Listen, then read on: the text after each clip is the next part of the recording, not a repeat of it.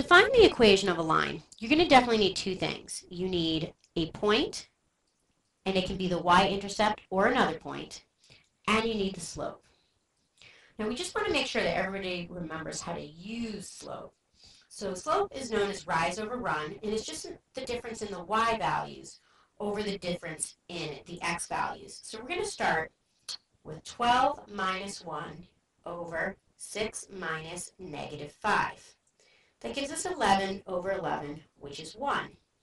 Now, it doesn't matter what order you do the points in. You could have chosen to start with these, x2 and y2, and you would get the same result. 1 minus 12 over negative 5 minus 6 equals negative 11 over negative 11, which still gives you a positive 1. Choose the point that you feel is going to work best for you to use first. Now, point-slope form of an equation uses a point, x1, y1, and the slope, m. So its equation is y minus y1 equals m times x minus x1.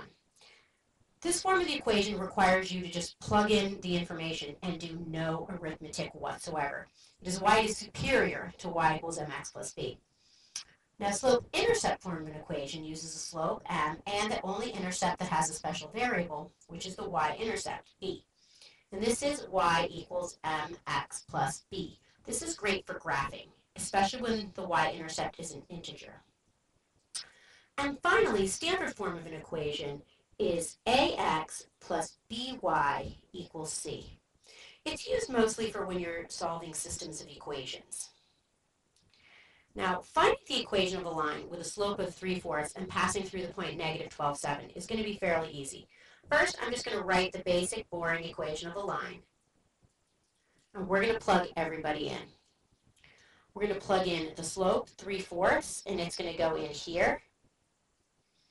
And this one will be x1 and y1. So we get y minus 7 equals 3/4 x minus negative 12. Now you can see that the 3/4 and the 12 will cancel. This means it's going to have an excellent y-intercept. If you were not asked to put it in any particular form, you are finished.